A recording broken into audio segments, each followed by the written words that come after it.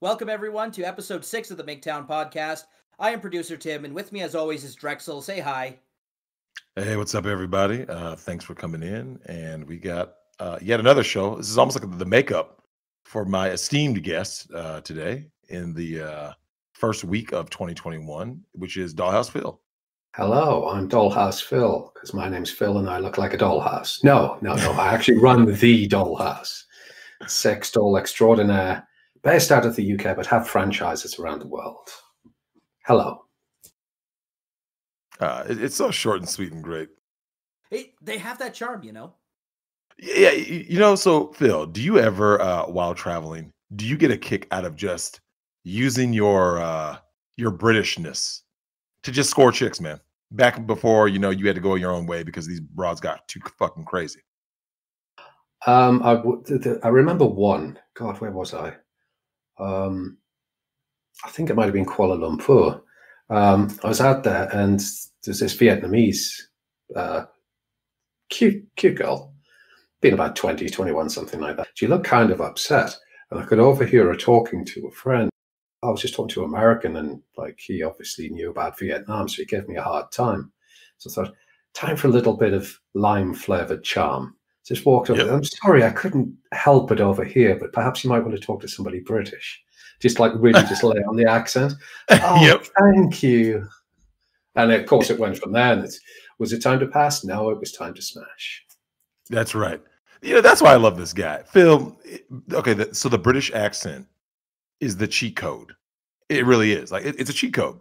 And but now to be fair, if you come over to America, it's going to be your cheat code. We go over there as Americans, it's our cheat code. And, we can go through Europe, especially as Black dudes. Black American men can be anywhere and just be us. And it's cool. Same with British men, British white men, especially. And it's kind of funny to see that, what is considered exotic is all a point of reference, right? Like if someone says, hey, Phil, what is exotic to you? All exotic means is something that's different from your norm, right? So to you, your accent you have no accent at all in your mind. That's just the way you speak. But now when you speak to me, I'm like, holy shit, look at that accent. And so it happens that way. Like I said, I know women from all over.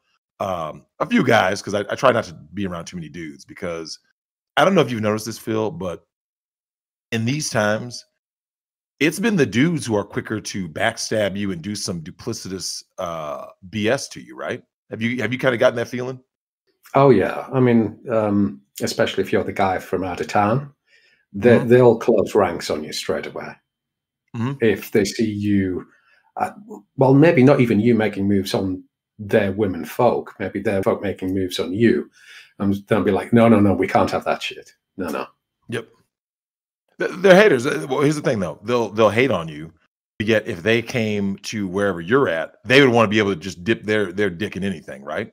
And I've always had an issue with that. I said, look, man, I take exception to anybody who's going to deal in that level of hypocrisy. But it is what it is. And at the end of the day, it's one of the reasons why Nick is one of the few guys I'll ever hang around, because most dudes like that the Q show, Mr. Out of the Darkness himself, who tried to do some bullshit to me, simping for females, right? For female twat validation, right? And people do these things. And you've seen this, Phil, guys will say stuff behind your back to women to try to boost themselves up. And it never works out well for them, ever. Oh, yeah. I mean, I think I was in Ghana at the time. So a lot of American military around, actually, in the hotel that I was at. And it was a Saturday or Sunday afternoon. We're all around the pool. We all had a few beers and we're kind of mingling. And there was one girl, she was kind of getting a bit warm on the alcohol, military type. She said, oh, you're British. I love that accent. Everything you say sounds suave and sophisticated. Yep. And I think I could see two of her, maybe her colleagues or whatever, just kind of shoulder her out of the way and say, no, stay away from him. Those British guys are gay. But same principle of exactly what you just said. I'm telling you, Phil, if you were to look through, if you were to look through my phone, look at who I interact with on a day-to-day basis, you will almost never see me around dudes. And that's why, because they are so quick to turn on you. They act like females now. So I'm like, yeah, I'm good. Like I get more of a let's just say a how about consistency out of females? Some obviously, there's lots of crazy ones, but I get more consistency out of some females than I would out of most dudes now, because I don't know, they're so effeminate and emotional now that I'm just kind of like, damn. Well, I guess it's, if I have to hang around somebody, like, don't get me wrong, if I'm playing video games or being on a panel or something, that's different. But like, and just like, hey, you want to go hang out? You want to go watch a movie back when theaters were open? I would rather do it with females, because these dudes always have an issue with every little thing. Why is she talking to you and not me? Who's that girl? And Phil, have you ever had guys that if you go up to a girl, hug her, they always got to ask, who is she? Hey, Phil, did you fuck her? Did you smash yet? You ever notice that? Like high school. I've noticed it's more of an American colloquialism, but it really applies here, where like you'll call guys bitches, because that's exactly what they are. They're bitch made. And it's like a female level of lack of self-confidence, which is driving that. Because I mean, like, I know we're kind of friendly with one another, but like, even if we didn't know another, it's like, oh, there's a guy called Drex coming over to the UK. I'd be more likely to say, like, look, there's plenty of women to go around, but they've got enormous levels of crazy going on. So you have been warned. But maybe that's the red pill in me, just like being like a normal guy. Whereas most guys now, they'll be big, tall, ripped black guy coming and say, oh shit, I feel inadequate, so I'm just going to be a bitch about it. Yep. Well, and Phil, here's something that I told someone on Nick's channel, right? This is something that I don't know a lot of people know about me. So when I started my my swingers group years ago, that was 2005, right? Here goes a great irony. It has been me who has been pushing for white women to get with white men, because you understand how the swinger lifestyle works. In general, here's what swinging chicks want, or these women, these college girls who want to experiment. They want women, they want orgy / gangbang, or black men. They want the British Broadcasting Corporation. they want the BBC. So my thing was this though, Phil, especially with the so-called, I'm sure you've heard the term hot wife, right? You've heard that term. The hot wives are always looking for black dudes, the black alpha. So it was ironic that here's me going like this. Look, you can help me out by I can widen the pool if you accept more than just black dudes. Because I'll be the first to tell you, Phil, the problem with black dudes as overall is that some of the biggest bitch ass simping that you'll see come out of black American men, a lot of them were raised by single moms. So they're going to start competing over a chick who's already married, right? They compete over a woman who's coming to get gangbanged. It's like, that doesn't even make sense. And so I was like, look, the issue is, and the other thing is, black guys have this propensity to be on bullshit. Whether it's being late, whether it's forgetting, they're always forgetful. So they're not reliable in general. So it was me saying, like, you helped me by broadening. Whereas, as you know, Phil, men don't have that same standard. Like a guy goes like this: hey, Phil, is she hot? Yeah. Is she cool? Yeah. Is she clean? Yeah. Game on. We don't care what the ethnicity is. If she's Vietnamese, if she's Italian, men don't have that. Women do. Women have an absolute, men have a preference. That's all. Yeah, women are the most racist people. Very, very racist. A lot of people don't understand. Like, and here's the thing. Actually, let me take that back. I wouldn't call them racist. I would call them either highly preferential or discriminatory. Because racist implies something much more sinister. Whereas, let's face it, different women have different experiences with different men. So, I've come across the white chicks who have daddy issues, right? And their dad, and this is a keynote to all white men out there who are fathers: do not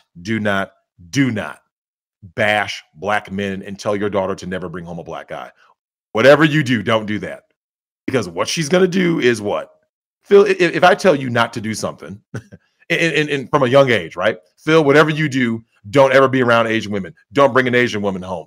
Don't talk to Asian women. What's going to happen when you get to school, Phil? It's just a matter of time. It's only a matter of time, right? Before a cute Asian girl starts interacting with you, and you have a preconceived notion she's going to be this evil person. And she's like, hi, what's your name? I'm Mei-Ling. And you're like, well, I'm Phil. Phil's going to get passed around the engineering department, much like the cheat paper for the exam. Right? that sentiment carried on to me later in life, actually. Maybe it's I can be somewhat contrary as a guy. But when I first thought, there's a business opportunity here to be selling sex dolls. Now, do I want to be known as a sex doll vendor? I thought, well, I'm supposed to be red pilled. I'm not really supposed to give a shit what people think. But the one which just pushed me right over the precipice was when I tell my mother, she's going to be dreadfully embarrassed. Yeah, let's do this shit. Yeah. Drex, that doesn't just work on women, though. It works on all human beings. The easiest way to get someone to do something is to tell them not to do it, right? If you hate if your parents hate a certain music band, you love it. Yep. Yeah, and that's what I said. Like, don't make it an issue. Like, here's the thing: if you're very nonchalant with it, like, hey, yeah, not really my thing. You didn't highlight it. The problem, and to be honest, Phil, the same is also true on the flip side of the coin, which is a lot of black boys are told by their black moms to stay away from the white girl. She's evil. She's this, that, and the other. So why do you think you see black men gravitate toward Becky? That's why, because you cannot put that shit in kids' heads, and that's why you see it. And it's kind of sad, but at the end of the day, like, it is what it is. But when it comes to like a lot of these relationships, Phil, they're failing regardless of ethnicity and regardless of age, regardless of demographic. Have you been reading about all these quarantine couples calling it quits? Have you been keeping an eye on that shit? I see it as I breeze through the news, but I rarely delve deeply into it because it's just the same coronavirus bullshit I tend to see in the UK every day. Didn't Boris extend the lockdown again, or oh yeah, we're in now tier 5. We didn't even have 5 tiers, and like nothing's changed. Well, I mean, the thing is, tier 4, right? If you can work from home, work from home. You can only go to essential stores like food and pharmacy, stuff like that. We're now in tier 5 because it's such a danger, clear and present danger to the health of the populace. Work from home if you can. If you can't, go to work. Only go to essential shops like food stores and pharmacy. So I'm like, well, what's changed? It's just Boris going in front of the nation saying it's gotten worse, but you're going to stay in exactly the same. But we're going to put you in a higher tier. You say, well, what fucking difference does it make? If it's dangerous, you're not allowed to leave the building, are you? So that's why I know it's all bullshit. Have you noticed, Phil, the suicide rate skyrocketing among like small business owners, young men? That wouldn't surprise me in the slightest because they've just been kicked to the wayside. They really have. Not one thought for these small businesses. And one of the historic things about the UK, more so England, was that we were called a nation of shopkeepers. So almost everyone was a small business owner at one point. And this is what brought about things like, the British Empire. So it's to just disregard that and then have us like living underneath the umbrella of Amazon and a few other companies just seems like madness, unless you want to crash the economy. The New World Order. We saw it, right? Yeah, it was the plan all along. Some people are starting to kind of figure it out, but well, the divorce rate is skyrocketed 38% during the quarantine. One of the things I've noticed, Phil, is when it comes to coupling, right? People are out here, they're in their couples or whatever, they're booed up. It's cuffing season now as the cold weather draws in. A lot of these things didn't really work, right? Once it came time to really sit down with whoever this other person is, do you know what you realize, Phil? I don't really like them. You notice that shit?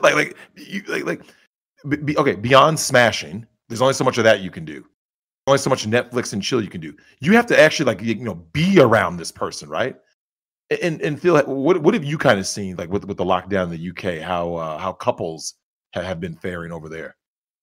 It kind of seems much the same to me because I'll tend to see amongst most married couples, like say over the age of like 28 or something like that. So they've got a few years longevity behind them. It's almost as though they're enduring married life through gritted teeth and they're just persevering alongside this person. So they don't enjoy each other's company because you can always spot when the pubs were open, the married couples, because they're sitting there on the table not talking to one another and looking Thank you. Phil, do you know I've been saying that for years? I'll be out and about, right? And I'll be out with a lady friend. And you can tell that we're cool because do you notice, Phil, we're leaning in, right? We're always leaning into the conversation. We're not going like this on our phone.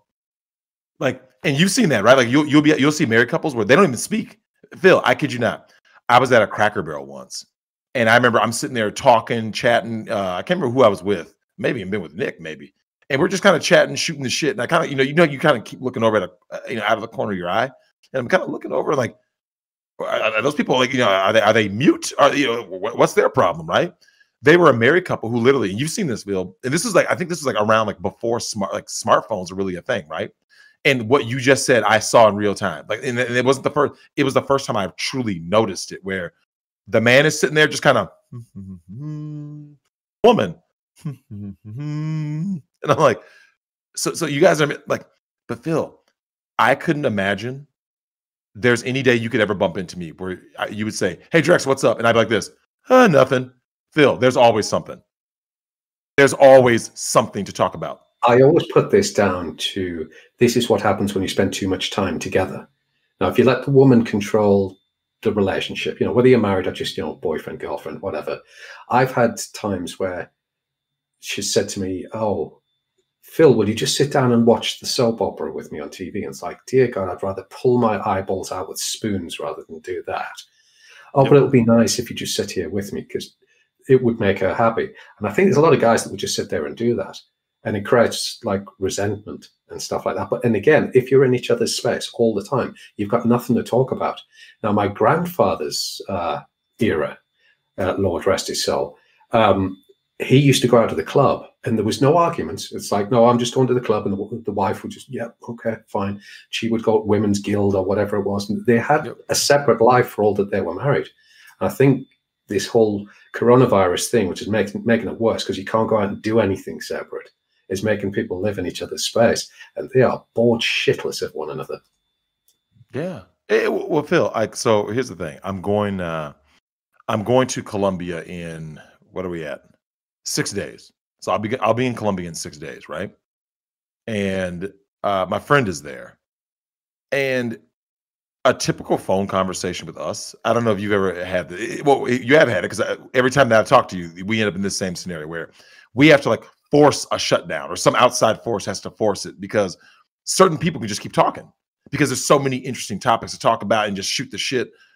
Where I've noticed, Phil, if I am with whoever, it doesn't matter if I'm around a male or a female, if it's not someone I can just keep having the conversation kind of roll. And the other thing, Phil, even when we are talking, that's okay too, right? Like, when sometimes like you're like, let's say I'm in England or you're in America, and we're just shooting the shit. And at some point, it's like, all right, man. And then you're just over there on your phone looking up something. You're kind of doing your own thing. I'm doing my own thing, like. And then we kind of come back together and start talking again. You see what I'm saying? Like you can have that gap of you're doing your own thing, and then you kind of like resume. It's like okay, it's almost like when you watch a movie and then you open up the app again and it says, resume from the same spot or start over. Okay, let's just resume. Click, and you just keep going. But it's wild, man. I don't know. It's but Phil, the one of the things I wanted to ask you about last time, one of your nation's national treasures is Belle Delphine. I want your take on Belle Delphine from the British perspective. And this may spit in the face of the whole red pill community, kind of idealistically. I look at Belle Delphine and I just see enterprise.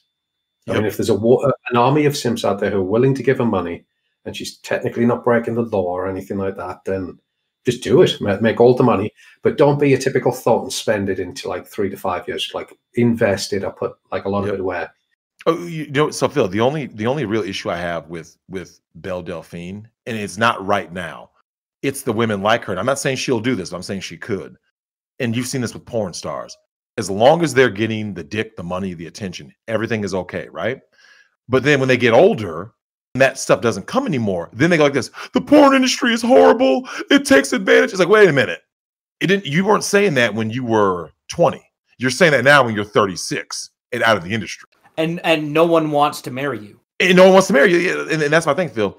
Belle Delphine better hope she keeps her simp in line, because no sane dude is going to marry Belle Delphine. Nobody. There is the beta that's smashing her on OnlyFans right now. That doesn't say a beta cuck. Yeah, exactly. Perhaps if there was like an industry manager when people came in, or maybe just like a quick a 5-minute talk with someone as they open an OnlyFans. So look, you might be successful with this. You might make a lot of money. But if you do, you can throw the idea of like happy marriage out the window because that's going. The best you can for is a marriage with a simp. You're not going to enjoy it. You're probably going to end up trying to divorce him. Everyone's going to hate you. Yep. Because once you lose your looks, no one cares anymore. And as long as you manage their expectations like that, and then if she's cool with that, then I'm like, go for it. It's like, as you say, the expect is I'm going to be doing this until I'm like 65, and then it's time to retire. It's like new. Well, you know how YouTube has like a community manager, or sorry, a partner manager. You know, like Nick's got a guy with YouTube, right? Because Nick is a famous 100K subscriber channel now. We'll get there someday. But he's got actually a guy who works with him to promote his YouTube channel and make it grow. They should have that for OnlyFans. A OnlyFans channel producer or channel, I don't know, give him whatever title you want. And all the money goes into a trust, right? And she just sends you, the thought sends you a credit card statement every month because you know they love their credit cards, right? So just give her a Visa. Right? Give her a Visa and send her off, or a MasterCard and send her off into the world.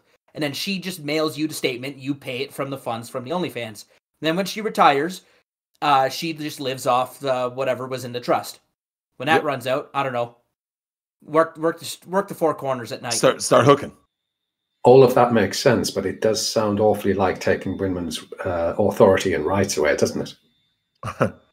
Almost like there's a big father figure there saying, no, you can't. Right. You can't spend all your money. Well, Phil, here's the thing, though.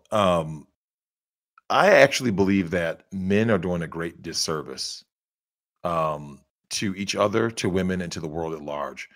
I strongly believe that men need to help promote thought culture. And here's my reason why. Here's my logic. When we talked to the last time, Phil, about women invading male spaces, right? These chameleons, right? So, Phil, wouldn't it make sense that the promotion of thought culture and feminism from the male perspective is actually a preemptive strike? So I want you to imagine this, Phil. What if we started going like this? Yeah, WAP is my favorite song. And we started promoting it, right? We started fists in the air promoting it. Here's what's going to happen, Phil. Every time a girl questions about getting, tattoos on her boobs, you know what we should say? Yep, do it. Do you know why, Phil? So when she gets older, we know she's what kind of girl? A thought, right? Unmarriageable. So think about it. Now, Phil, these women are starting to take femininity classes now. They're starting to chameleon their way back to the trad con housewife, right? Men need to not allow that to happen. We need to have all these hoes on OnlyFans. We need to have all of them getting ran through on film, record it. We need to make sure that thought is the new normal. So that way, when women try to walk around saying like, oh, Phil, I'm not like the rest of them. Why are you 26 and unmarried? Why did you go to college? Why do you have 2 degrees? Why are you in the workforce? The only reason that could be true is that you must be a feminist, right? See, Phil, like encourage them. So encourage them basically for their own downfall, right? Because that's what the deep state does to women now, right? You got this, girl. You're strong and independent. Is that not what the deep state does? Destroying their lives later on in life, of course, when they're reduced to buying cat food and popping Xanax at night, right? To keep themselves from slitting their fucking wrists. I think it's a brilliant plan. I mean, to be honest, it sounds like an authoritarian population control method, although it's a very insidious one. I'd rather they just put contraception in the water. Well, Phil, do you know what my issue has always been? My issue, and I've talked to women about this, men should have been given birth control, not women. That would have solved 5,000 problems in one. So Phil, imagine this. A guy, whatever age, is about to smash, but he doesn't have a vasectomy, right? Could you imagine a dude ever getting off the pill? Could you ever imagine that? No. No, it only happens when you actually want to reproduce. Yeah. A guy would go like this. I'm with this girl who's now my wife. I want to have kids now. So now there's no more sperm jackets. A guy's like this. Yeah, man, I'm on the pill. So, I mean, I'm fucking sterile. I'm shooting blanks.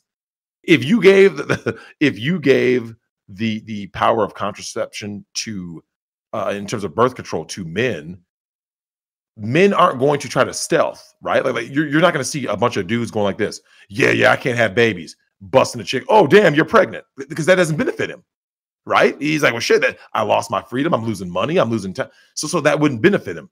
And women, there are women out there who have actually said the same thing. Like, yeah, I agree. They know women are going to go like this. Women are going to use birth control to go get ran through. But when it comes time to get pregnant, who are they going to choose every time, Phil? What type of guy? So they're going to choose one of two. The one who can provide. They're going to choose the provider, beta, or they're going to choose the genetic alpha, right? Oh, I suppose, but they're so few and far between. That's the thing. So few and far between. Like betas over them. Far more. Well, Phil, think about it. You've never heard of any pro athlete of a woman aborting a pro athlete's kid, right? You've never heard that story, have you? No. I think it might have been in the National Enquirer, perhaps, but yeah, because it doesn't happen. Because in their mind, shit, I got the alpha. Why would I abort? I hit the jackpot, right? Especially because in this case, the alpha is going to have the money too, the resources. So it is what it is. But it's like we get to this point, and Phil, I'm actually going to do a show. I might do a whole live stream on it, and I want your take on this. It's an epiphany I had. You've heard the term hoe phase, right? Women going through their hoe phase. Yeah. Phil, I want to get your take on this because I'm going to do an entire fucking video on this very topic. What if I told you that the epiphany I had was that it's quite revelatory? Everything is in reverse. Women do not go through a hoe phase. They really don't. There is no hoe phase. What it is, Phil, they're already hoes. They go through relationship phases. What do you think about that? Would make sense. Yeah. You see them on dating apps, right? Like so Phil, they go get ran through, right? They're out here having promiscuous sex, right? And then what happens, Phil? After they get ran through too long and too hard, what happens? I want something serious. I don't want NSA, which is no strings attached. I don't want random hookups, right? And then they get in a relationship, Phil. They want that when they can't get it any further. When they can't get any further, but when they break up, then they're ready to settle down. But Phil, let's just say the woman is 27. She gets in a relationship with a guy. Let's say it lasts a year. She breaks up. She doesn't go look for another relationship. What does she go do, Phil? Just carry on. She hops back on the carousel. Yeah. She gets back on the carousel. So when a woman breaks up, she doesn't go, I want to look for another relationship. No. She goes, her default setting is to ride the carousel, right? Well, either that or just grab one of her orbiters, because there's always plenty of those. Correct. So Phil, if you think about it, if you start to really look at women's body counts, I think women's body counts supports my theory, which is women don't have a hoe phase. They only have because Phil, I want you to think like this. Let's pull out a chart, right? On one side, we have number of actual relationships. Remember, now when I say relationship, Phil, I don't mean it's a guy you're smashing consistently, so he's your fuck buddy. No. An actual monogamous relationship, right? So let's have monogamous relationship on one side, right? Body count on the other. Phil, how many women do you think out there can have even something remotely even? No. I mean, we would have to be blind, deaf, dumb, to have no vagina. Yep. That's the only way that would happen, because it's just too available. It's too easy. Even when they're in a supposed monogamous relationship, you just think, oh, I like that guy. He's never going to know. So quick smash. Yep. And I know about 99.9% of them do that. And I'm not trying to be super red pilled or incel like a black pill, but it just seems to be that way. Now I can remember a time when it wasn't so much like that, because there was a bit of shame involved if a woman did behave like that. But now with the whole feminism thing, you just go girl, empowering.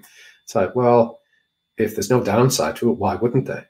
So yeah, it makes sense. I mean, you look back, say, in the various books of the Bible and stuff like that, what they try and teach you about women, like we were talking about Eve offline, that kind of idea. It's don't give the woman the chance, otherwise she's going to ruin everything.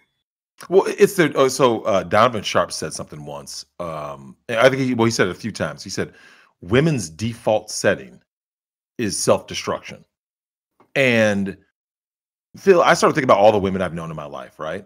And I would argue that unless they got married young, 0% of them are successful. And by successful, I don't mean money and career. I mean their mental health, right? Like, are they happy? Phil, I look around and I go like this. These broads are miserable. Because every choice they make is designed to do what, Phil? Like left unchecked, right? Like just like you said about not having a father, right? Left unchecked, what choice do they make? They make the most impulsive choice possible, right? Short term. That might make a lot of sense actually, because every woman wants to be swept off her feet by Christian Grey, doesn't she? Or her version of. Yep. So that would invite the big bold knight to come in and save the day. But of course, equality and egalitarianism means you can't actually do that. So they really are onto a self-destructive course. Well, Phil, you think about the some of the things that they're saying and doing. If you were to look, how many women would you say, Phil, under the age of say 40, don't have tattoos? I can remember if you took me back 20 years in the UK, it would be a good percentage, but that's like dwindling into a single figure digit now. Okay, let me ask you this. Can you think of any woman who's, like I said, we're not talking about someone your aunt's age or something like that. Just women in a certain, let's say, like I said, let's say between 20 and 40. Can you think of any of them who do not have tattoos on their body? Oh, well, I was just thinking an example of the equivalent of my local Walmart. Walk down there. There's a couple of cuties in there. And it just kind of had that sort of facial look of a sort of maybe traditional conservative woman. And it wasn't until she was helping me out at the cashier that I could see the tattoos on her hands. And that's when I thought, oh, God. You know what that means, don't you? Mm. So Phil, to correlate, because there's some, for everyone who's going to watch this show who may or may not know, to correlate, Phil, have you ever met a woman with tattoos, who's especially heavily tattooed, who is not promiscuous? They're worse than that. They're damaged psychologically. Correct. Damaged. Now, these chicks are fun to smash. Oh, yeah. Oh, don't stick your dick in crazy, Drex. What's that, Phil? If you stick your dick in crazy, to in, out, do a whole sort of Clockwork Orange and get out of there as soon as you can. Make sure she doesn't know where you work, your real address. Yeah, you don't want her to know shit about you. And this is the reason why. I was thinking about this, Phil. I'm headed to Colombia, and you've traveled. We all travel, right? Do you notice that every time we travel, we always are looking for knowledge, wisdom, culture? Like men in general don't go for sex tourism. They really don't. Unless you're heading to Thailand to smash a lady boy. Yeah, absolutely. Yeah. Guys going to Thailand primarily are there for sex tourism. I agree. Some that go to Brazil are there for that. But overwhelmingly, most men, when they travel, like that's an aside. Like if it comes as part of the package, a guy probably won't turn it down. But that's not his purpose in going. Have you kind of found that in your life, Phil, in terms of when men travel versus when women travel? I mean, admittedly, I'd been to Rome before, so I knew a lot of the sites and stuff. But I took a girl with me one time. We're just there for the day. I literally fly in, see the sites, fly out, because it's not that far from the UK. Yep. And she, at first, I thought, right, we need to go here. And we went there, a few different spots. And all she wanted to do is very, very quickly get there, take a few photos so she could put it up on a Facebook page, and then straight off to the next one. There was no actual experience of being in Rome. So I had to say, no, right, your day's done now. We're going to sit down, have a meal, have some homegrown Italian wine, and actually experience what it's like to be here. She went, okay, then. But spoiler alert, you're not with her anymore. Oh, God, no. But the validation that she wanted from her girlfriends was much greater than to sit in Rome and actually experience the culture of Rome, which I thought was a waste of time. Well, it's just a matter of what we seek out of life. And Phil, I think, do you know where you can really find the prevalence of this is go look at your red pill channels and all that, right? It's men trying to make sense of everything and then better themselves, right? And to spread the word to other men. It's not about usury. It's not about bitterness. It's about getting past bitterness, right? You go look at a lot of these women's channels. Here's makeup. Here, it's like everything is superficial. There's no deep thinking. Oh, Dick Masterson plays an awesome game on Twitch Thoughts, painting their tits or whatnot, and he plays the game. At what age was she molested? Right? Yeah, they're so broken. Phil, I want your take on this. Look, we've all done it. And that's my next series is Don't Stick Your Dick in Crazy. And I'll have to get you on for a special episode of that, maybe for the finale. And like I said, I'm going to have guys call in with their stories. Maybe they can just like record their story. That should be interesting. Phil, what do you think is it in men where like, do you believe that it is actually, just like I said, women's default setting, like Donovan Sharp said, is self-destruction. Do you think men have this default setting of either like, I have to conquer this thing that I know is all messed up? Because we can see a girl who's clearly damaged, right? With she's got bull ring through the nose, tatted everywhere, but she's got nice tits and a nice ass, right? We know she is toxic. And the guy goes,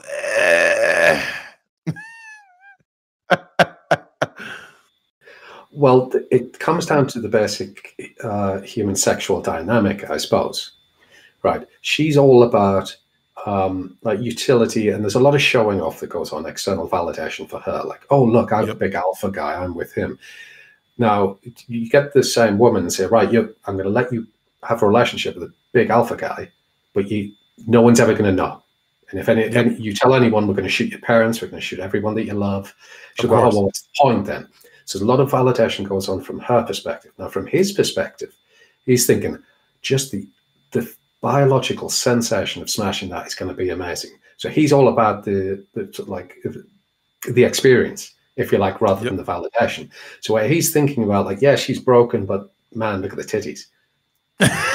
Man must smash. Right? So he's all about the experience.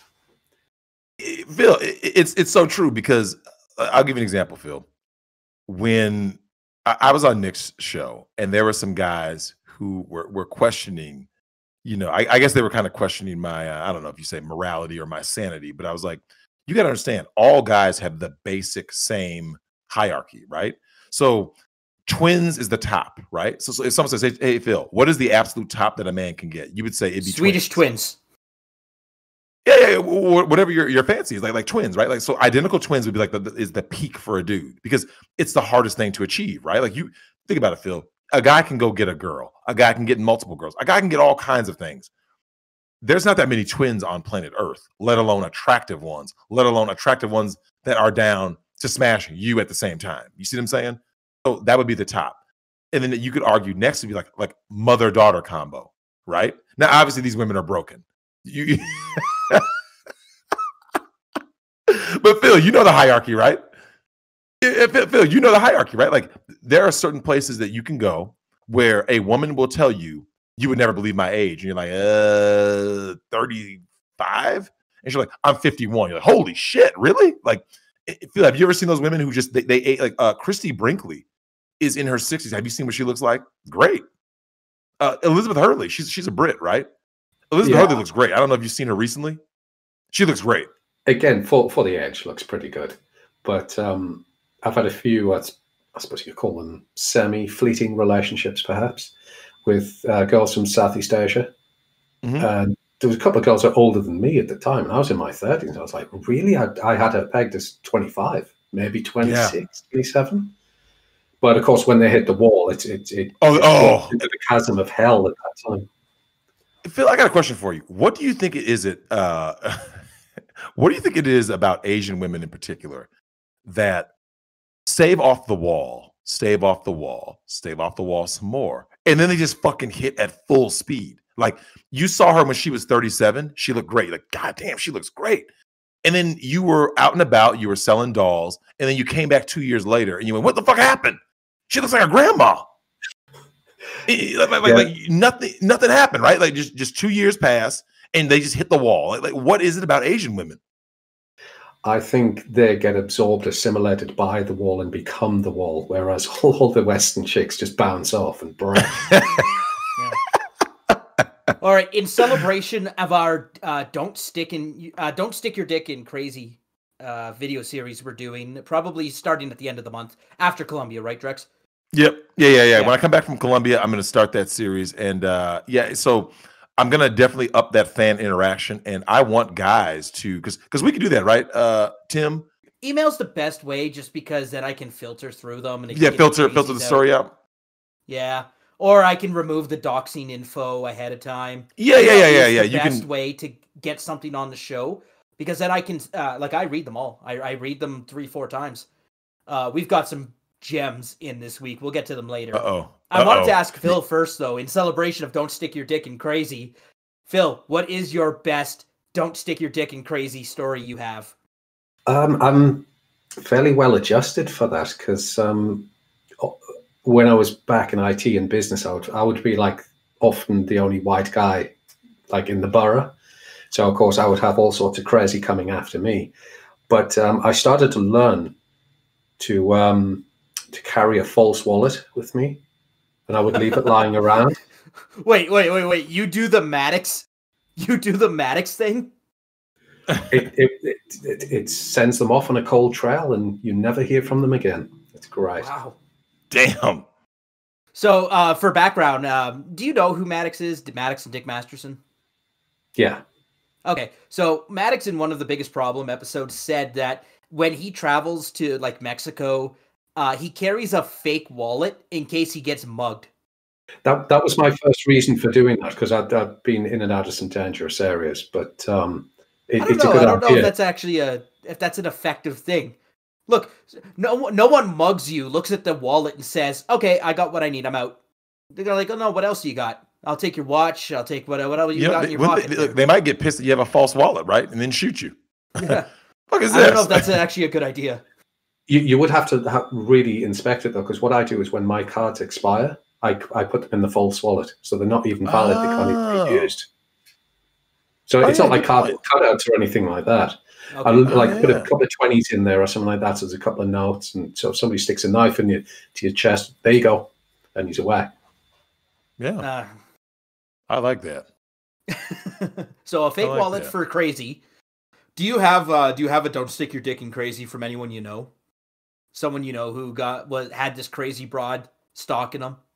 The nearest, it's not terribly crazy, but anyone who's taken the red pill will just see this one and go, "Oh no, don't." I shared an apartment with an ex-work colleague for a while, and about 5 years ago or so, no, about 6 years ago, an old university friend of his used to jump on the train, come down, and she would stay over for the weekend.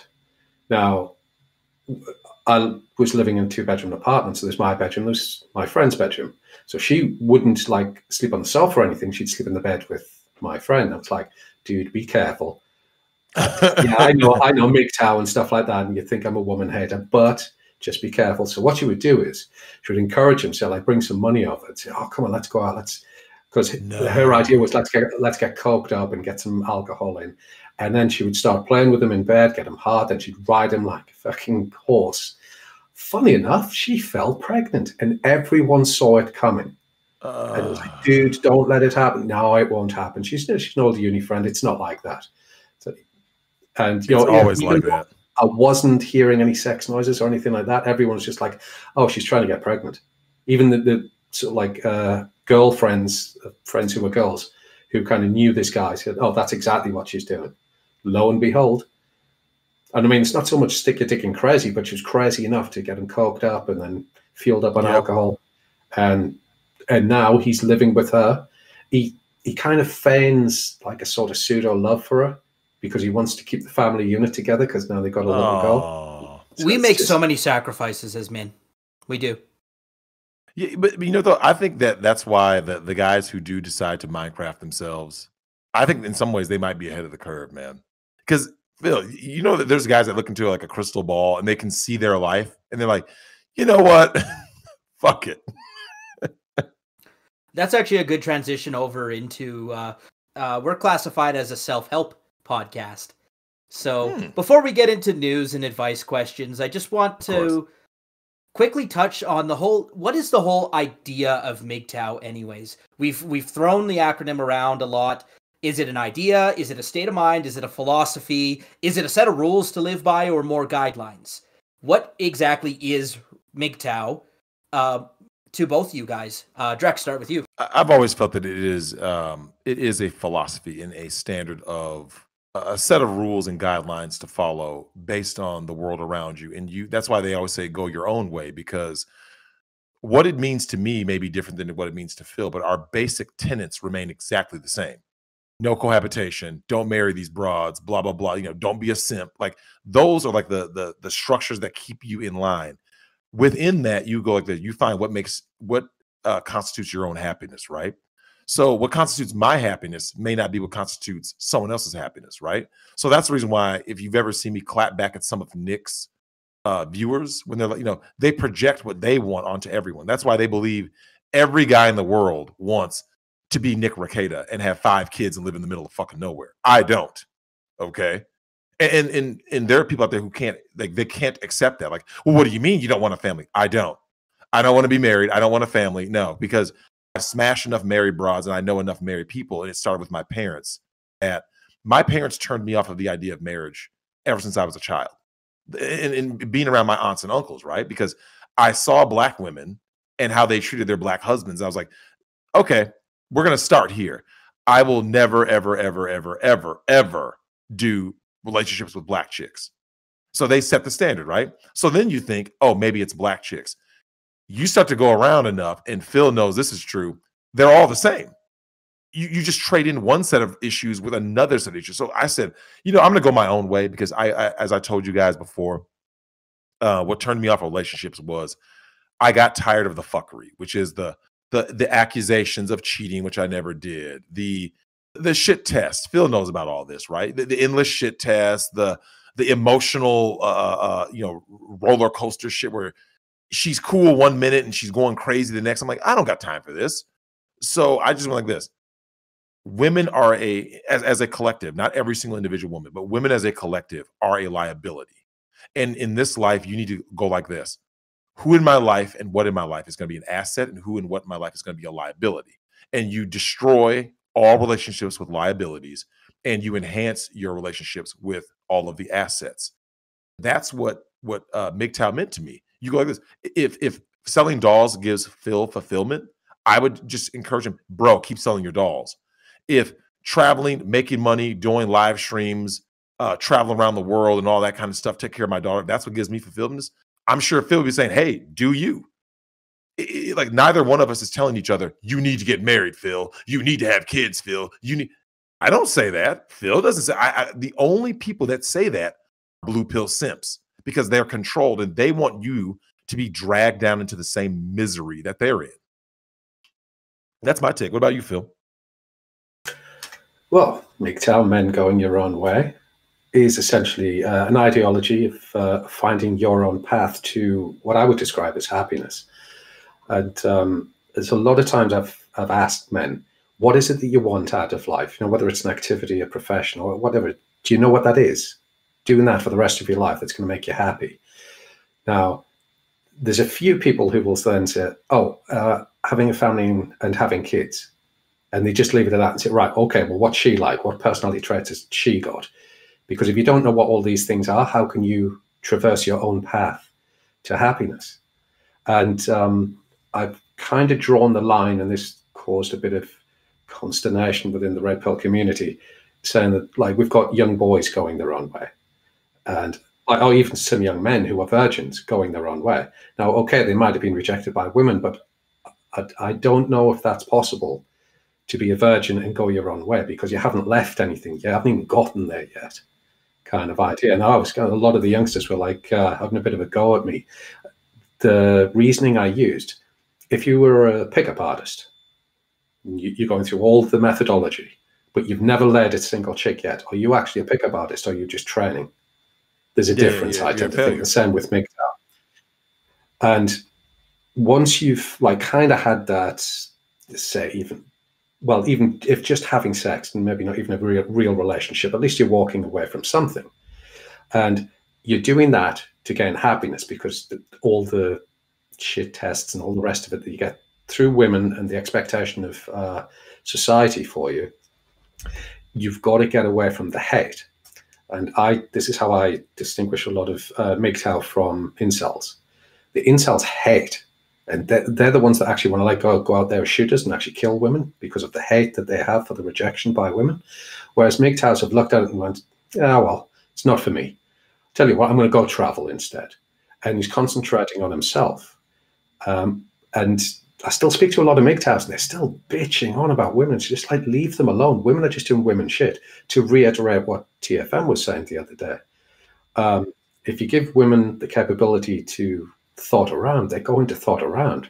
It's like, if you leave the front door open, the dog's going to go out, and it's going to go out for like a play outside. That's just what dogs do.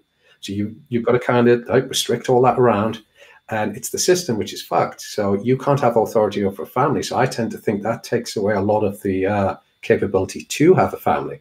So if that's the case, if that's the way society wants it, again, I shrug my shoulders and say, well, I'm just walking away. I mean, I am selling dolls, I suppose. I'm not too sure if that's my passion as such, but it's better than working for a living.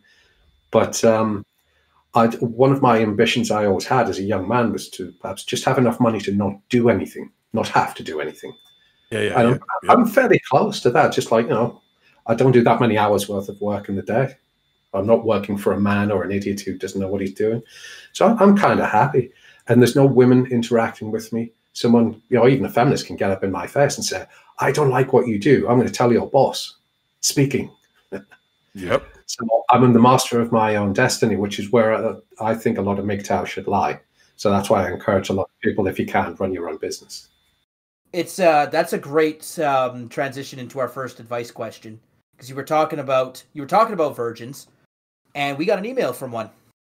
26-year-old male, never been in a relationship, never smashed.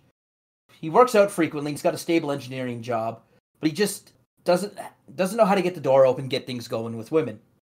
Doesn't have any dating luck on dating apps. Good. Stay off the dating apps. Yeah, don't do that. How can a guy like me go out and actually engage? And what do I need to do to draw attention? Look, if you're making as good money as you say you are, just fucking show up to a bar in like $1,000 3-piece suit. And fucking every woman within a 2-mile radius will just immediately come towards you. Then you can be picky. Well, the thing about that, though, is that once they're going to look at you as a mark. And that's what you don't want, though. So it's a delicate balance. I'm sure Phil knows this, that it's like the guy who says, I want to get noticed by women, so I'm going to pull up in a Lamborghini. Well, now women have, so a man pulling up in a Lamborghini is the equivalent of a woman walking into a bar with a big sign that says free pussy, right? So now they're going to objectify you completely. Like you are not even a human to them anymore on both sides. So what I would tell this guy is, look, being a virgin, I'm not going to shame any guy for being a virgin. If anything, he's actually winning with these modern women, because I mean, dealing with them is a headache. But if he wants to engage, I would just tell him to just be about your purpose and just have like basic conversation. Because Phil, you know this. If you just can speak, and here's the big thing: make her fucking laugh. Just be confident, make her laugh. Like, you can literally remember, you can talk about whatever, but if you could make a girl laugh, Phil, have you ever had a girl who's mad at you, and then you made her laugh, and the whole night changed? All that hatred goes away.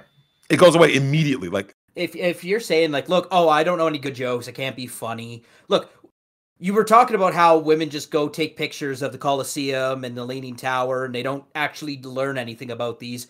You could just Google famous comedian jokes, and I guarantee you they've never heard them before. Well, right? you can, but you're going to have like that comedian's charisma to pull it off. Yep. Whereas there will be some stupid thing where you fell down a flight of stairs, or like, dropped a tray of drinks in front of people and just looked like a right dick. Be like the self-effacing sort of humor, because then you'll be more likely to pull it off. But my advice on this one was, go out, pick a group of girls that you're not attracted to, and just have a platonic conversation with them. And when you've got that one nailed, then you can work up to actually like trying to charm someone. Yeah. Well, that's why I said, like, just interacting, speaking with them, because you're right. Like, one of the things I learned, Phil, people have asked me about in my own life, and I don't know if you've dealt with something similar, but I have friend zoned many women in my life. Everyone thinks that I'm just like running around here smashing chicks. I go, I've turned down far more women than I've ever smashed. I'm just like, not my type, or I'm just not in the mood for that today, or whatever. Well, it's good practice, though, isn't it? Because if you say yes all the time, then they expect that you're going to say yes all the time. Yep. When you start to say no, then they've got a hurdle to overcome. Yep. Oh, you know what, Phil? Actually, before we get to the next question, something on that topic. Here goes something that you'll love. I was talking to one of the subscribers about this, which is going to Colombia. There was a gal who had made a comment about like, oh, you're going to Colombia, you must be going out there to smash chicks. And I said, like, no, I'm just going to be hanging out with one. And have you ever encountered this, Phil, where like if you have a certain reputation and everyone knows my rep, I do not play games with these fucking females at all. You see what I'm saying? I don't play games with them. So I don't cohabitate. I don't do all that stuff. And I don't travel with women. It's a big thing. It's a big deal for me. If someone asks me, hey, Drex, I want to go with you to, pick up a place or a country or whatever, right? My answer is always no. However, she was baffled because she's like, well, I mean, that's not what you do. I said, listen, the rules, and you know this, Phil, it's similar to sports. The rules are different based on what you can provide, right? A great asset on a football team is going to be treated differently than the last man on the bench, right? He fucks up one time, he's gone. But the guy who's the superstar, he may have gotten a DUI, he may have been doing something stupid on the weekend, but we'll excuse that because he's different, right? He's bigger, he's a bigger asset. And yeah, and women don't like that comment. Like women don't like that feeling of inadequacy. Like I can't reach that level. You ever had that in your own life, Phil, where like a woman saw you, Mr. Dapper Brit, who is engaged in entertaining certain things with a particular woman, and they know that they can't do that with you. Have you ever had that happen? It's been in more of a sort of flirtatious sort of engagement where there's been a little bit of chemistry going on, but the evening had to get cut short. So next week we kind of met up, and she's just hoping to carry out. And she I forget what it was that she said, but she just turned me right off like that. And I mean, I didn't shut it down or anything like that. I just kind of closed it and said, no, I'm just not into that anymore. I don't know. It just doesn't feel right, kind of thing. So then all of a sudden it was like, oh, really? So then she starts turning up the ante kind of idea. Just think, I'm not having a guy say no. And it's just like, now you're trying too hard. Now you're really turning me off. Just went like that. Yeah. In platonic relationships matter. Like I would tell this guy to, he's an engineer, tell him to start talking to women platonically. And Phil is 100% right. Like that's why I said initially, I just said, talk to him. Just talk. Like if you can have platonic relationships, do you know what it does? It takes away that anxiety of, oh my God, it's a woman. Because like you said, Phil, imagine this guy, he's 26. By the time he's 27, he's used to talking to women, right? So now the only difference is that this one is just more attractive than just a one that's not he's attracted to, right? And that does matter. It matters quite a bit. It's just that familiarity. Agreed. Okay, so the next set of emails here, these are great. These are gold. Uh-oh. So the first story was guy who paid for a black hooker. Oh fuck, man. Okay, I love the reaction because you know exactly where this is going. Negotiated down to 60 from 80. So they found a quiet place where she could give him head. Wait, hold on. Wait. You negotiated down from 60 to 80? Yeah. Don't you mean negotiated? Oh, yeah. My bad. Yeah, negotiated down from 60, yeah. 80 to 60, okay, down to 60 from 80. Yeah, down to 60, yeah, from 80. Yeah, okay, gotcha. So he finishes in her mouth. She stands up and spits it back into his face. Oh! He says, the swallow costs 80, you cheap-ass mofo. He said he's never been more afraid of black women. Oh, shit. Phil, comments? I wouldn't going back. I would have to say that. I mean, to be honest, it depends where you are, what neighborhood you're in. But that's some brass balls on that girl because she could lose teeth doing that. Yeah. Phil, could you ever imagine getting with an American black woman? It's something I haven't done. I've had a number of black girlfriends from Africa, but not the Americas. Yeah, American black women are a very special breed of humans. Don't be disrespectful to humans. They're not human. They're demons. Oh, that's probably what gets us Susan, finally. They're horrible. Phil, you know what I want you to do, Phil? I kid you not, man. I really wanted you to be with us in Tampa because I wanted you to see these demonic, savage creatures in their natural habitat in Ybor City, Florida. Nick will tell you, Phil, the level of degeneracy and obesity and ratchetness that the American black female displays. Phil, the only true renewable resource on Earth is BFF, black female fuckery. It is endlessly renewable. When someone says, "Hey, Phil, we're running out of fossil fuel. We're running out of there's all we run out of helium, right? We're running out of helium right now, right? It's a finite resource. I can assure you, you can replace all of that with black female fuckery. Even the sun is going to burn out someday. It's probably black female fuckery will not. Because if I was in Tampa, I'd have a few beers, I'd start to get a bit warm, and then I'd start pretending to be David Attenborough from Wildlife from One and start doing a YouTube video on them, and I'd get my teeth kicked in. I know I would. Oh, man. Bill, you got to go where they're at. These emails get better from there. Oh, shit. So another hooker story. Phil does the head nod. So we got another hooker story in the email box. So he's the guy's driving around looking for a hooker, not having any luck, and he sees a woman standing alone on a street corner. So he gives the sign, right? And she gets into his car. And he realizes that she's crying. And apparently she just had a huge fight with her boyfriend. And then she's like, "Well, what do you want?" And he says, "Well, I'm looking for a hooker." And she's like, "Oh, I don't do that." Gave her $100, and she did that. Oh. But she was crying the whole time doing it. Oh, God. But women will do this. When they break up with the boyfriend, the first guy they come in contact with is sniffing in anywhere. Right, you'll do. I'll fuck you just to get back. You'll do. Why the fuck did someone get into a stranger's car like that? It's a female. Okay, what did Donovan Sharp say? What's their default setting? Self-destruction. So, hey, Phil, do you remember back in reading about all the serial killers of the 70s and 80s, right? Do you remember, they always preyed on women because they were the easier targets, right? But do you remember the actions that the women were doing when they were getting killed? I didn't want these women getting killed, don't get me wrong, but they made it a lot easier to get Minecraft, right? Did you ever notice that? Like, oh, I got in this stranger's car. Like the things they were doing, like a logical, sane person would not do, right? Well, yeah, but women are kind of turned on by that sort of inherent danger, though, aren't they?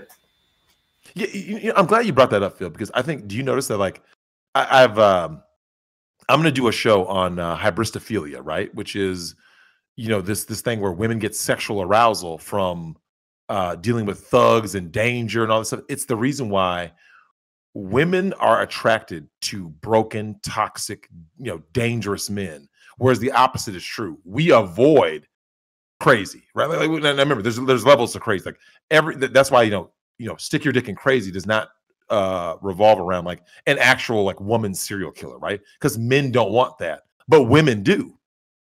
Hey Phil, have you ever looked at these guys who have committed these like horrible crimes? They always have tons of mail from women, right? Tons of mail. I want to marry you. Every time. The opposite is not true.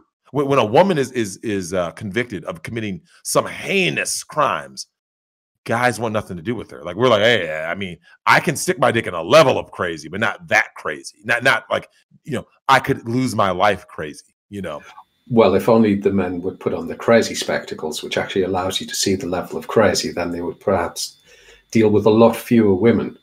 Because they get a doll. They get a doll. But, most of these women who are in relationships just hide the crazy. That's the thing. They do. They let it out amongst the girlfriends when they all go out, and they've all got en masse sexual conquests. They got to watch a snapped marathon. And I can top that email too. Oh God. So, this person wrote in with a story from a friend. Oh shit! Which means it's them. Of course. Phil, Apparently, it's them. He got off a Me Too allegation because of his micro penis.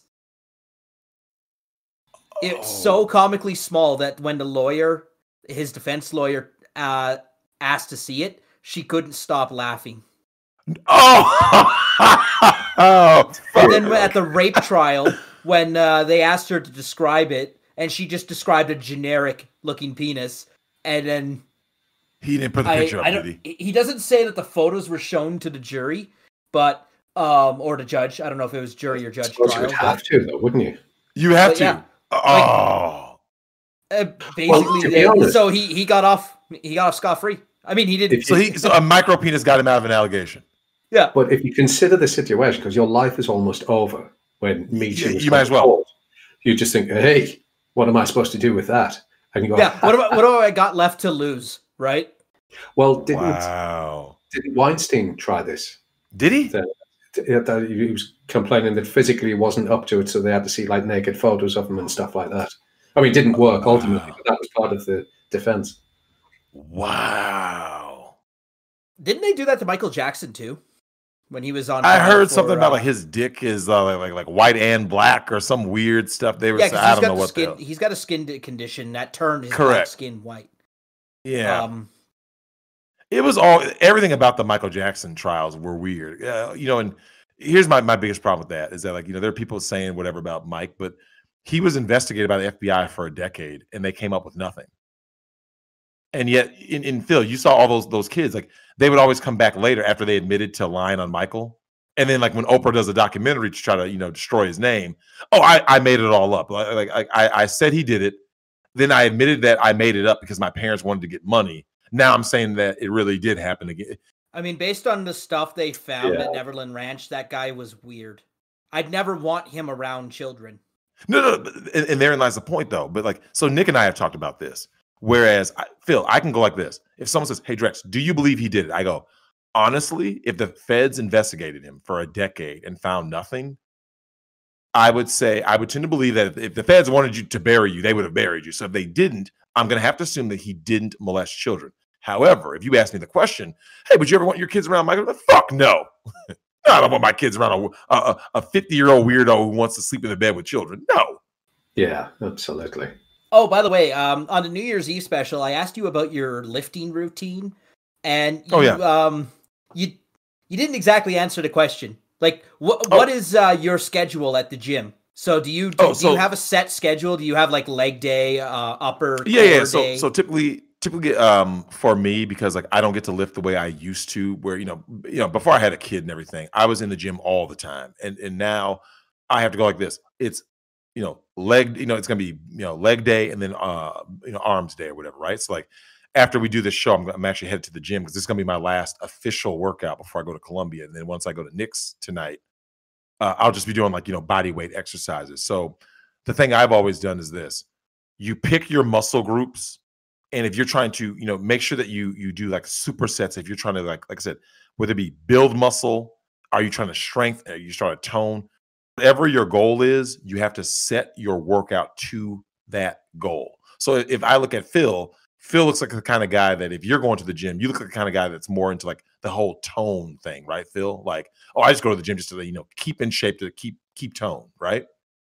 Apparently there's such a thing as a gym, but I've never been one. Whereas a guy like Tim, I would say bodybuilding. That was a drive-by at me. Well, Tim, your body type is designed for power. Like you have a power lifter's body. None of this is from weightlifting. This is just my natural body. No, that's what I'm saying. A guy like you, if you were if I'm your personal trainer, I would give the exact opposite directions to you that I would give to Phil, because your body type is different. Like unless you came to me saying, "Yeah, Drex, I want to lose 20 pounds." If you said I want to get buff, I would go, Tim, this is what you're going to do to get buff. But if Phil came to me, if Phil said he wanted to gain weight, like gain bulk, I would say, hey, here's what you need to do. Here's some anabolic steroids. Whatever happens.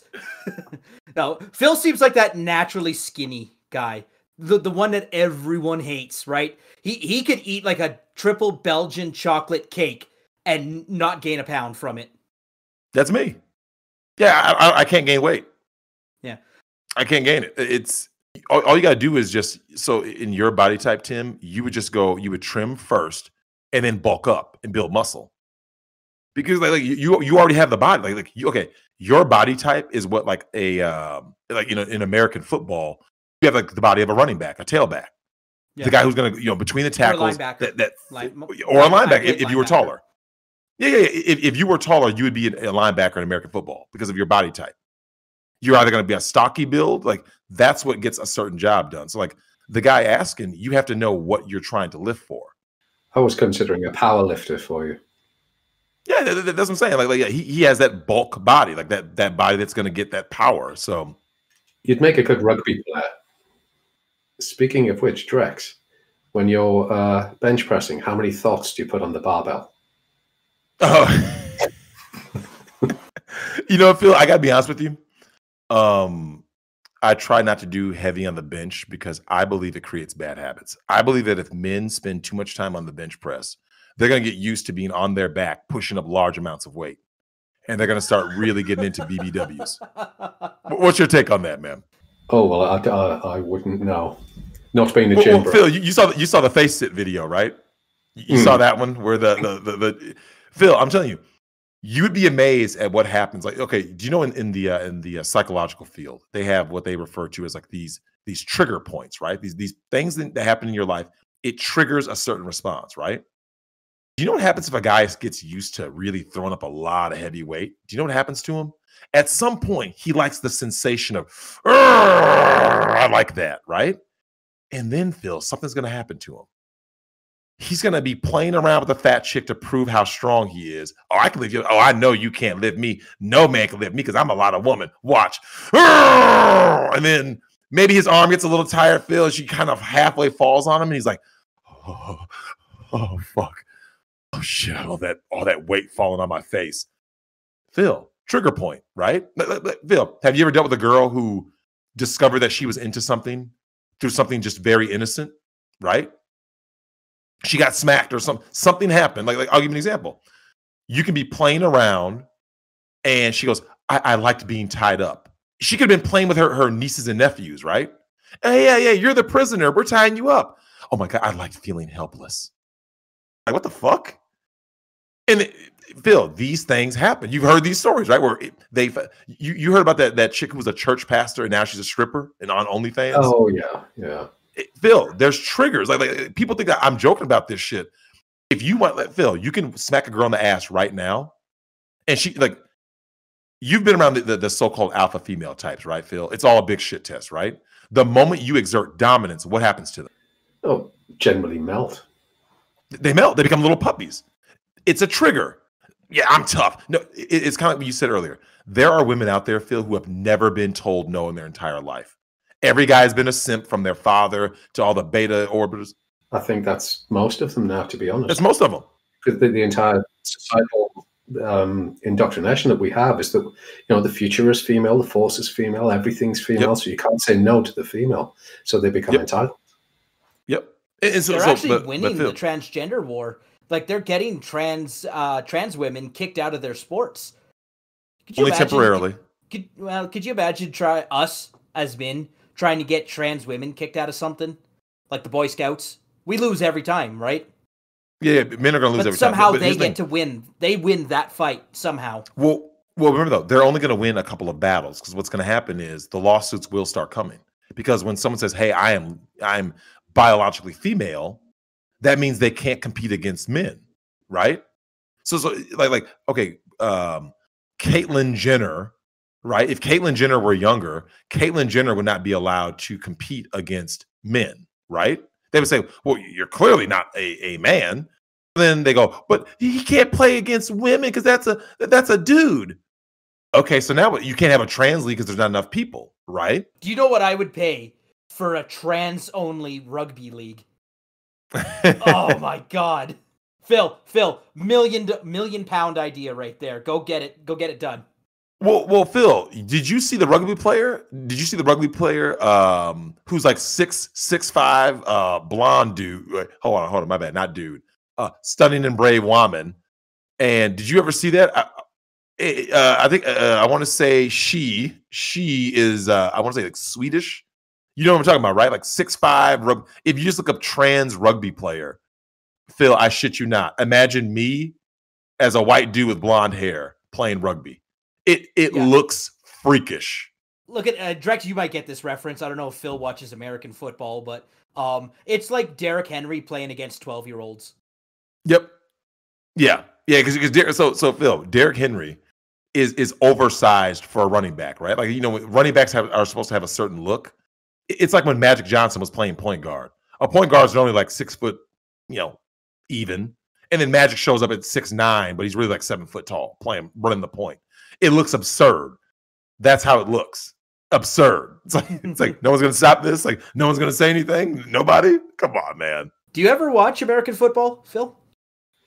The nearest I ever got to it was when I was in the pub industry. I had there was a local university had an American football team. Every couple of weeks they'd have a game. They'd come down to my pub and get all beard up and eat food and stuff like that. So, but the thing is, it was in a fairly, let's say, racist, rough area.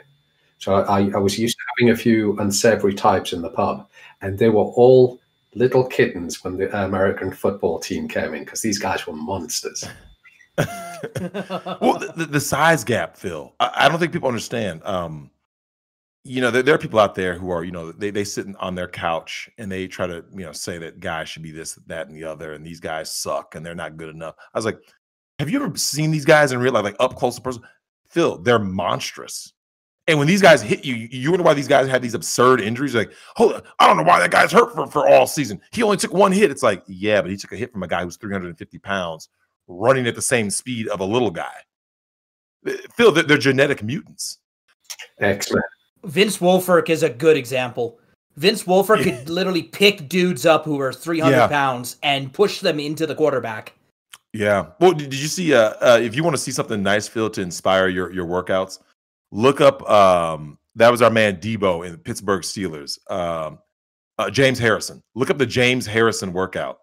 He had actual teammates on a fucking sled pushing him. Oh, yeah. You want to talk about mutants? J.J. Watt. Mutant. Like mutant strength. When you see something that like it's like when you guys look at Half-Thor, right? Half-Thor doing things that like they're supposed to be impossible, right? Like picking up trees and shit. But that's how big he is. Half-Thor's a mutant. I mean, that dude is fucking insane. Anyways, this next email, the introduction is written as "Hi" or "Hey, Drexy Pie." Oh dear, we know where this is going. Well, maybe you don't, because it's actually written by a dude. Oh well. I almost made Phil spit his tea out. Yeah. I saw you stop drinking the tea, Phil. I saw you hold up. Jazz music stops. That was like the record scratch in the first day of Phil, listen to the 12 Days of Thoughtmas. They're highly entertaining. They're great stories. The first day of Thougmas has... So, Phil, you know this watching maybe you watch some random YouTube videos, but the overuse of the generic soundboard effects, right? The record scratch, the bruh, the basketball horn, the air horn, right?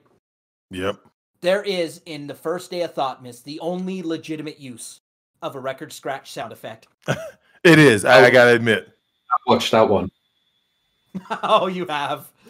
So, for the art this week, I'm going to have our artist draw up Drexel with a blow-up, safe for work picture of a blow-up doll, and a speech bubble that says, "Still better than Cynthia." Yeah, that could have been really psychologically damaging, that one, had that one come to pass. Well, Phil, do you know what bothers me about society is that there's always this double standard that when women are in the sense of they were violated in somehow, right? It's a big deal. Everyone needs to care, right? But men are laughed at. Okay, let's just say I would have gone on and smashed a tranny, right? Let's say if Miss San Diego does not knock on that door and spare me a lifelong of therapy, right, with Ken Jennings, because it would be, you don't psychologically recover. Like, Phil, did you ever see the Hangover movies? Oh yes. Do you remember when he panics when he finds out that he smashed a tranny? She's like, "No, I put my sperm in you," and he starts freaking out. Or like when Quagmire, I don't know if you ever saw that Family Guy episode where Brian realizes that his nose is so good that he can smell anything, so he becomes a police dog, right? And Quagmire shows up and he goes, you just came back from Thailand. You had sex with 2 Filipino women and a man. He goes, "You mean 3 Filipino women?" And Brian just has like the stone face. And Quagmire goes, "Oh my God." And he runs off because you can't psychologically recover as a dude. You never recover from that. I mean, think about it. If you were in my shoes and Thad's and you weren't spared, are you sure you can recover psychologically? If you knew, like, if we were both in your shoes, we would have noticed the 8 red flags that occurred beforehand. No, but here's the thing, though. Like I told you guys, though, Phil, when it comes to red flags, I don't know if you would. You wouldn't necessarily see them because when you're in that environment, because I've moved in those circles before. Yep, it's different to normal life. It really is. There's a lot of unusual things going on at the same time. Yeah. So Tim, you got to understand this. Like when I was telling the story, that's why I set the stage of what kinds of things were going on. There's naked chicks walking around, naked dudes walking around, people smashing in rooms. So like the normal. Do you know what it almost is, Phil? In a sense, it kind of lowers your inhibitions and desensitizes you, so that's why something like that would kind of elude you, right? If I were in a Best Buy getting ready to go buy something and Cynthia approached, it'd be totally different because now something seems off, right? Ma'am. It's ma'am. But Phil, a voice that's a little bit off, like now. Remember, I'd be in the lighter setting, right? Because swing clubs are dark. They're very dark. So Tim, it's a club environment, right? So imagine everything around you is sexual. Everyone around you is wearing lingerie, and then the dudes are walking around naked with towels. So it's like, and people are drinking. The environment is so foreign to most people, and it's so different that until someone tells you, "Yo, this is out of whack," remember, I'm an outsider, and that's why I try to explain to people during the first day of Thoughtmas. When you're an outsider, like if I show up to the UK, Phil is my ambassador. He's basically like he's almost like my guardian, because Phil, could you imagine if a person didn't know where to go and they just went down the wrong avenue in London? They can wind up in trouble, right? Like, what if you didn't tell them? You're just sitting right there and they go like this. Phil, because you didn't tell me it was unsafe, that's why I went down there, right? Exactly. So and that's the same environment. Just stay away from Birmingham. That's all I know. Yeah, There's right? a lot of London to see. You don't need to go to Birmingham. Well, but think about what if somebody doesn't read the papers and they just go over there going, "Oh, this seems like a nice place to be." There are people out there, and you know this, Phil. They are that naive. They just kind of go, "Oh yeah, I just kind of want to explore, just kind of see around." They don't know what's what. Like there are people right now that have no clue what the hell Gary, Indiana is. Right? I say Gary, Indiana, they go, "Oh, what's that? I've heard of it. I don't know what it means." And they can just go, "Oh, I want to go to Gary because I've heard about it." They don't know why they heard about it, because it's one of the most dangerous shithole places in human existence. So once they show up, they're like, "Oh shit, I want to leave." Too late, you got robbed or killed. Or in this case, too late, you almost smashed your tranny. Let's get back to this Drexy Pie email. Oh yeah, that's right, Drexel Pie. That was my TFM rant. Shout out to TFM. So, this guy wants to ask you about marriage. I know how you feel about marriage, but this is a bit different, I guess. First of all, no. If you say it's a bit different, you're just trying to convince yourself. Yep, just don't do it. But go ahead. I'm with a woman who wants to marry because she doesn't want her family to get anything if something happens to her. She has shitty siblings and a few douchebag kids that constantly screw her. Hopefully not literally. If something happened and we split, I don't think she would do anything. I think she probably loves me enough. Yeah. It sounds like this is a lot of words to get around to the idea that it sounds like you're trying to convince yourself, not us. She's different. He's trying to convince himself. Phil, what's your take on this guy? Buy him a PS4 Pro for Christmas. It's a long-worded description for this one's different, but they're all the same. It's the same. Trust me. If it were right, and Phil, you know this. Do you know what I actually believe this? I want your take on this, Phil, before we get to the next email. Like going to Colombia, right? My friend, and this, I think this is going to be what relationships between men and women, even when they're not monogamous, right? Women will have to put something on the line, and by something I mean money, right? Like you remember the dowry, right? Women will need to put money on the line because Phil, would you trust a woman if she said, "Phil, marry me. It's going to be so great." What do you put on the line? What do you mean? But what if she said, "I have to put all my assets on the line so I can lose if you leave"? All of a sudden now she has something on the line, so she's going to act right. You see what I'm saying? If women have nothing to lose, they're not going to alter their behavior, man. So apparently, we're going to have to shorten this email quite a bit because it's pretty long, but she has 8 kids, of which only one of them belonged to the guy who sent the email in. I saw Phil's eye roll back to his. Phil, come on. So he helps out around the house. All her kids, they're quite a bit older, lazy, spoiled, entitled, blah, blah, blah. She was the product of a foster system and drug-addicted parents. She has attachment issues, and she goes out and buys stuff for him. So this year, she bought him a PS4 Pro and a RTX 3090 video card.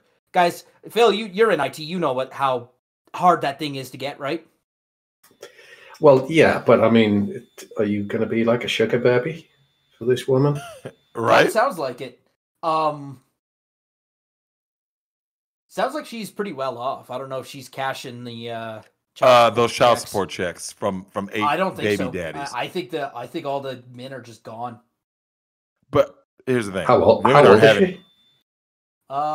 She is 10 years older than our emailer. Jesus Christ. So I'm guessing 40s. 50s. Okay, so he's likely. not that sexually attracted to her. Then, to be fair, it's got to be. Why don't women believe men can go without sex? I confess to her I haven't been anyone since I was 12 years old. Yeah.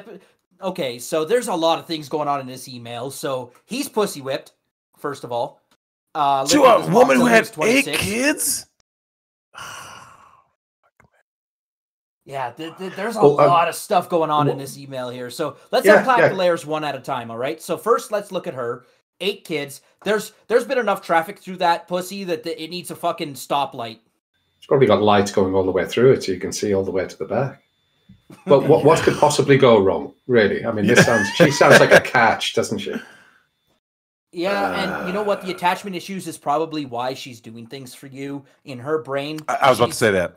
You got to do all this stuff so that I got to do all this stuff for him so I don't lose him. But if there's ever a moment where she feels like she's going to lose you, that's when the crazy comes out. Yep. And then when it ends, I want all of it back. And if she's got money, which it sounds like she's got some level of income, got a decent amount of it, then she can always have you worked over or bumped off, which I suppose takes us to a story that actually happened in Reading this week in the UK. I don't know if you guys caught it. Oh, what's that? I think it's like 13, 14-year-olds. Boys going out with girl. Girl starts sending nudes to another guy. They're supposed to be boyfriend and girlfriend. So he shouts at her. So she gets on to whatever social media network she's on, wants to have her boyfriend stabbed. Not killed, but just, stab him. Of course, boy ends up getting killed, so everyone's being arrested. And this is just because a guy shouted at his girlfriend for sending nudes to another boy. And that's the UK. This is, gun-free UK. Now, and if the 13-year-olds can do this, I mean, what's he walking into? Right. Well, and so, how old was the girl in this case? Is she 14 as well, or 13? Yeah, they're all kind of within a year's age of each other. What was it, the 5th day of thought miss or the 7th day of thought miss? I forget. But Drex, if they're blasting nudes out to everyone, how many years? Right, if she's comfortable blasting nudes out. That was actually the first day. That was actually day 12. So Phil, I don't know if you heard the very first edition, but it was friend of mine said she was on a plane and there was the young 20-year-old. She said attractive girl sending, and she said she was open about it. She wasn't trying to like shield her phone or anything. She's looking right at her, sending nudes to multiple dudes. And the story with your brothers and that chick happy ending. BJ, yeah. So when it comes to these chicks, Phil, you know this. The reason why, let's actually just backtrack for a quick second. Phil, if the year were 1921, by the time you got a woman at 20, she had wife skills. Do you know why she had wife skills? Because A, she was trained to have wife skills, and B, she practiced them, right? She practiced cooking. She practiced cleaning, right? So, Phil, in 2021, fast forward 100 years after feminism has destroyed everything, and beta cucks and simps have destroyed everything and enabled the feminists. The reason why a woman shows up to you, me, Tim, all the viewers out there who have a penis between their legs, the reason why they show up with only sexual skills is why, Phil? All she's got. That's all she's done, right? Like the only thing she's never practiced cooking food. If you wonder why these women can't cook, you go like, so watch this, Phil. Damn, Phil, my name is Joe Blow. Every woman I meet, they can't cook, they can't clean, they don't know how to treat a man, they can't even give a proper massage. They have all this long list of things that the women can't do, right? I go like they burn the roux. Yeah, right? But ask them, what can she do? Man, but she's good in bed. Do you know why? Because that's the only thing she's had good practice in. The only thing she's practiced in her life is getting ran through and succeeding, and getting ran. Well, I get this. It's from a different angle, though, because you get the salty women will go, "Oh, your sex dolls, they can't cook, they can't clean." So neither can you, bitch. And I'll challenge them because I'm actually quite handy in the kitchen because as I believe in the whole red pill philosophy, if I'm not going to have a woman around, I have to learn how to do this myself. And once you can, you are fully self-sufficient. So I've had women who are like really kind of impressed that like, you know, I can like cook full meals, like 3 courses, 5 courses, all that sort of shit. And they're like, oh shit, I can do, you know, maybe egg on toast. That's about all they can do. Right? They're useless. Hey, well, and Phil, to piggyback on that before we go to the next topic, one of the things I find really funny is TFM had this in a video way back when. It's actually one of the times I first heard of him promoting you was he said the reason why the sex doll isn't very appealing to a woman, other than just functional penis, right? Just crazy turbines and pistons and all that. He said the reason is this: men do all the things. The sex doll, yeah, it can give her sex, but like, can it fix a toilet? Can it stop an intruder? It can't do anything other than one function, right? But the opposite is true of us, like you just said. If a woman goes like this, well, what can that sex doll do? If we do all the other things, then the only thing we're looking for is sex. We go, this fulfills a need that she can't, right? Without the headache anyway, right? Yeah. But for women, they can't really throw it in our faces by saying, well, you know what? I'll get a sex doll too. Go ahead. Here's the thing. What's the sex doll going to do? It's not going to cook. It's not going to clean. It's not going to watch Netflix with her. You'll call me next time you need the oil changed in your car. Yeah, the oil change, nothing. She'll call you whenever she needs the sex doll moving because it's too heavy. Yeah. Because you said that they're fairly heavy, right, Phil? When in terms of kilos and in pounds. Yeah, I mean, like Celestine is about 70 to 77 pounds. Now, a male sex doll is going to be heavier than that because it's going to have the upper body weight and stuff like that, taller. So you'd be going towards 85, 90 pounds for the male one. And I'm surprised a British person knows the weight of things in pounds. Well, I was brought up, bearing in mind I'm nearly 50, so I was brought up in both. We'd gone fully metric in the UK, but of course all the teachers were brought up in imperial, so they had to talk both. So I've had arguments with TFM over the metric is better than imperial because I'm one of the few people that I know has lived in both worlds. And I suppose I went through university doing various scientific methodologies. And if you try doing that with the imperial system, it's so much harder. Whereas metric, everything's in base 10. It just makes a lot more sense. Imperial makes sense when you're trying to use the relative measure of things. Like how far is it out to the cottage? About 10 miles. How big's your bedroom? 20 feet. 20 feet by 30 feet. Right? Like those are things you understand. Whereas if you're trying to measure things in metric, that's not very useful. Like, what's 168 centimeters to you? Nothing. Well, I don't know what to do with that info. I mean, I can tell you what it is in meters, but I don't know what that looks like. Well, I went out with a Czech girl for a while, so she was completely metric on everything. Because I used to think in terms of human height is in feet and inches, because I was just brought up that way. But now I'm fully conversant with the metric side of things. Picture 6 feet. All of us can do it. Yeah, correct. Yeah. If you say, but that's because I think that's become like the standard. Do they use that term in like, let's say Eastern Bloc Europe, Phil, where women say 6 feet? Because I haven't heard women, even foreign women, say the actual metric equivalent of 6 feet. I think that's 197 centimeters. Is it? Because they say 6 feet. They say 6 feet tall. Yeah, 2 meters. Even they say it. You're getting towards 2 meters. Yeah, have you heard something similar, Phil? They just kind of go 6 feet, or do roughly women 2 meters. on British Tinder, do they say no men under 2 meters? No. Well, actually, I don't know if they're 18. They might now, to be honest. But I went on Tinder once, and I was just like going, no, dear God, no. And then there was about 2, which I said, oh, yeah, you look decent. And of course, she must have got about 3 million messages a day, so I never heard Of back. course. So I just thought, all right, no, I'm out. I do use Tinder if I'm visiting a city I've never been to before. So do flight attendants. Oh, flight attendants. Maybe I'll hook up with the flight attendant on the way back. You probably will, man. There's something else. No, I've done that before, where I travel to places and I'm just like, oh, let's take a look at the local gene pool around here. Nope. It's bad. Definitely no. It's bad out there, man. I mean, with the OnlyFans thing, that they're going through this as well. I mean, I know everyone has different tastes, but like my Twitter feed is just loaded with porn because, of course, I've got like naked dolls on all the time. So Twitter thinks I'm into porn, so it loads it with that. So I see a lot of OnlyFans adverts. And there's these women who are like touching like 65 and stuff, like, getting naked. And I'm like, dear God, my eyes, they bleed. Dominatrix grandmas. Yep. Remember episode 4? Yeah, man. Phil, there's some things out there. We're running short on time, though. I was going to just say that they still think that they're hot shit. The Simps. I'm going to save this last email because it's a doozy. I'll save it for next week. Oh, shit. Look at the blue balling. Yep. Hey, you blue balled us on the Thad story for 2 years. You can handle it. Man, there's so many good news articles posted here in the Discord.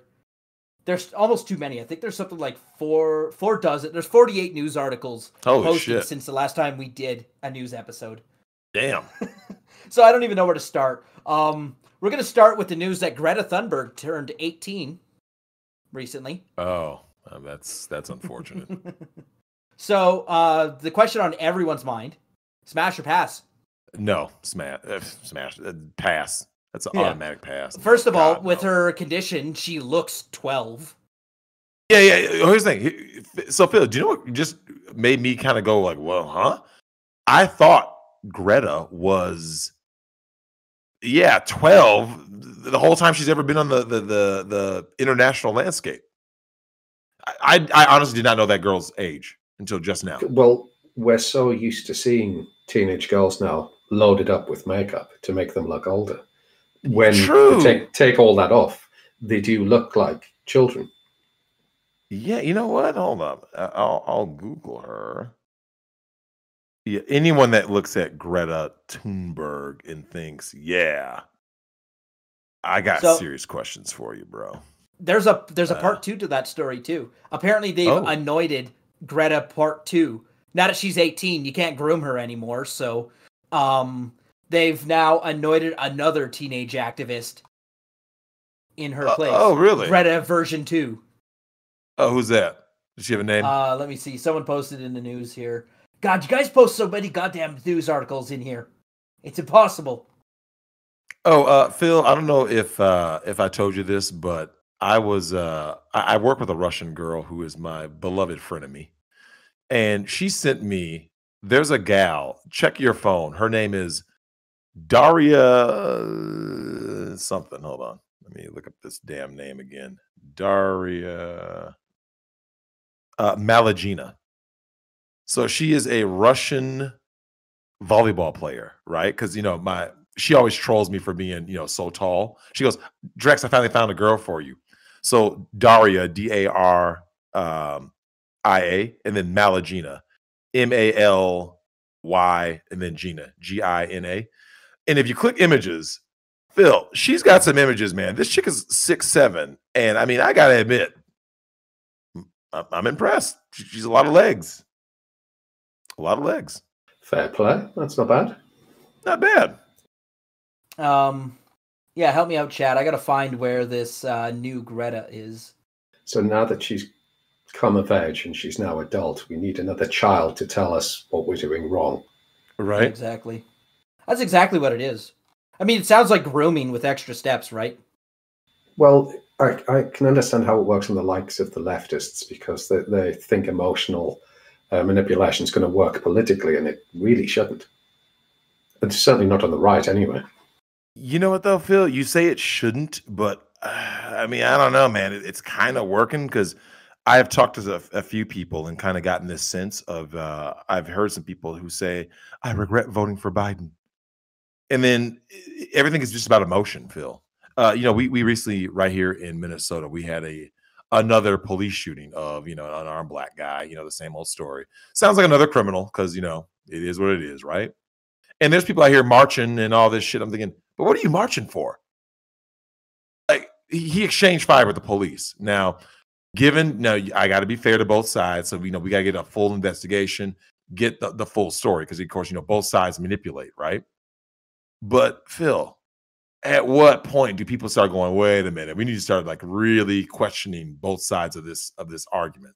Black Lives Matter, Blue Lives Matter, like really looking into that. But that requires critical thinking. Yeah, I mean, from an emotional knee-jerk reaction response, I can see how perhaps there might be people in the local area that start to go out for a march and a bit of a protest because they enjoy that sort of thing. But yeah, we had like thousands marching in the UK over police brutality of blacks. And so like, no, it's like one black got killed in police custody in the UK in the whole of last year. And he was a terrorist. So what's your problem? So you're protesting in the UK. You want to start destroying London about what happened over in America. So this got nothing to do with that ideology, has it? It's all just Marxism. It's all for validation. You know it. I know it. And these are the same people. And Phil, here's something I've always laughed at. It is the white liberal, especially the white liberal female, who's going to be the first one to call the cops when a guy like me is around. Yeah. That's the funniest shit. Like Phil, you know, who do you think is going to be most likely to call the cops if I'm just like around? Like I'm not doing anything. I'm just physically in the space. Like, oh, I'm just in this coffee shop or I'm over here. Who's going to call the cops and say that they're scared that I'm doing something? It's the white liberal female. Oh my God, middle class. Black man. Yep, middle class, fucking liberal white female.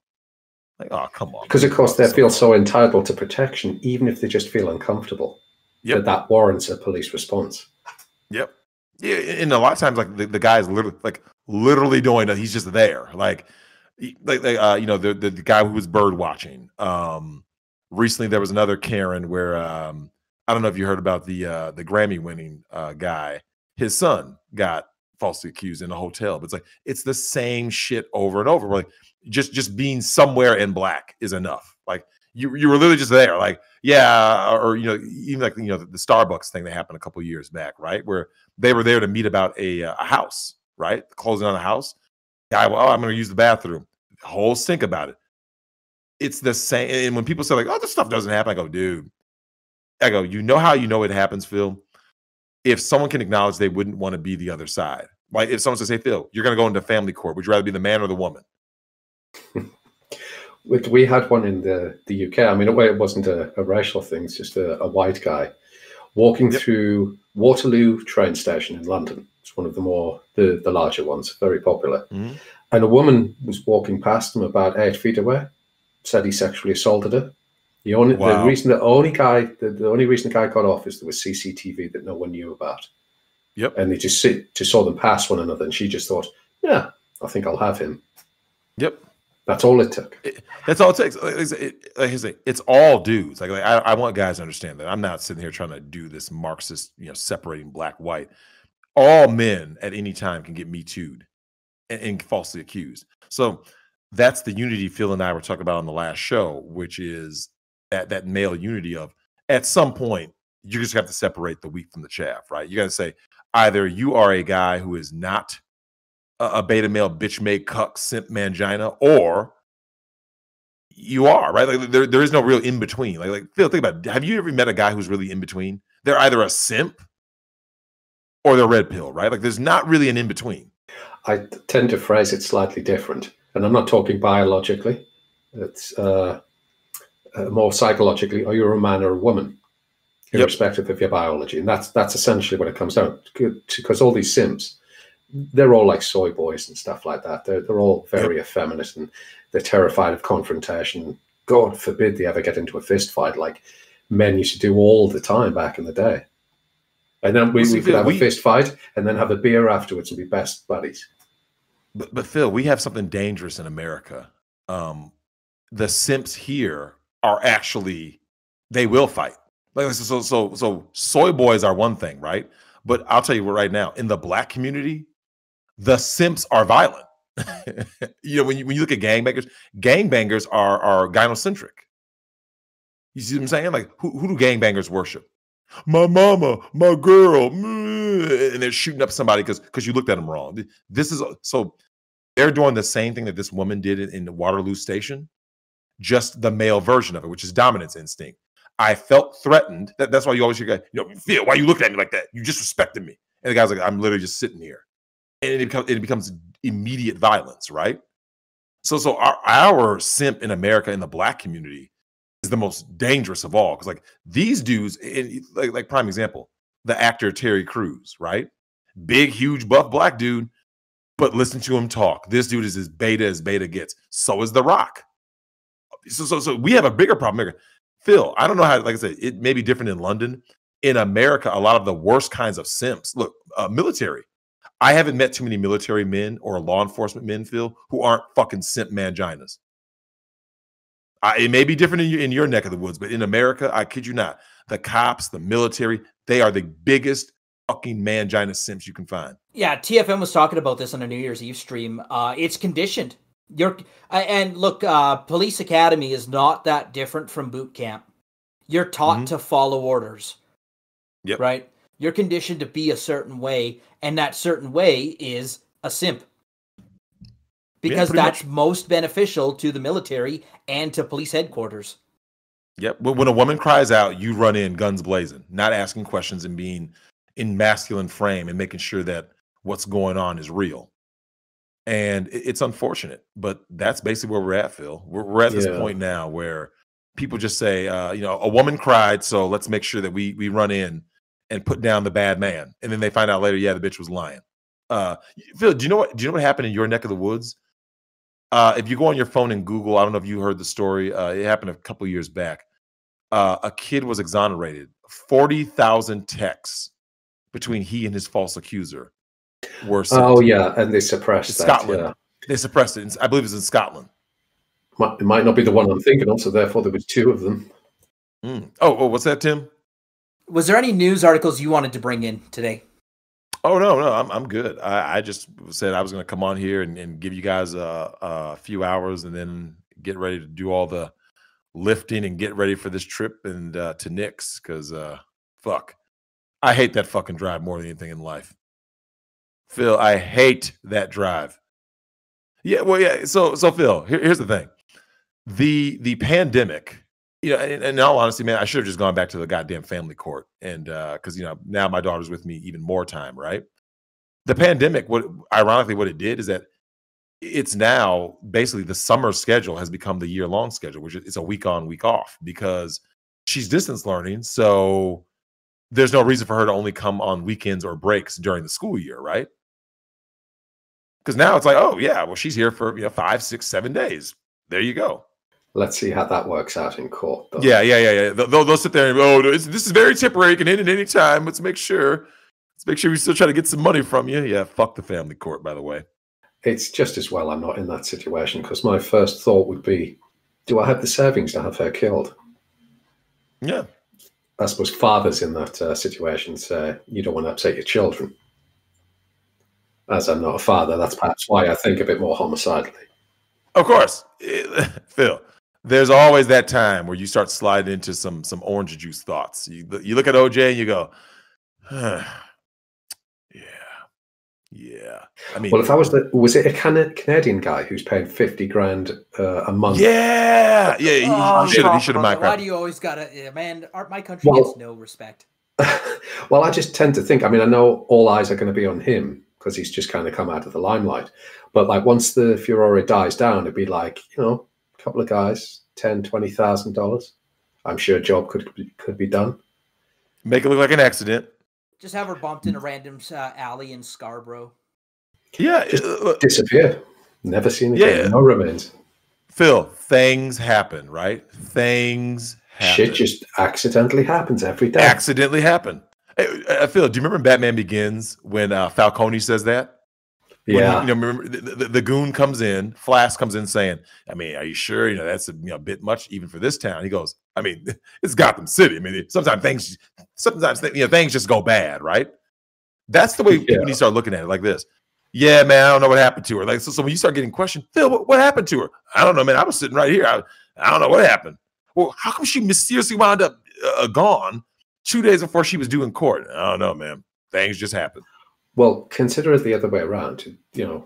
Guy manages to completely shaft the ex-wife or ex-girlfriend, whatever she is, in court. And this sort of thing starts to catch on. I would imagine the boys from her side of the family might get together and work that guy over hard, such that he stops claiming.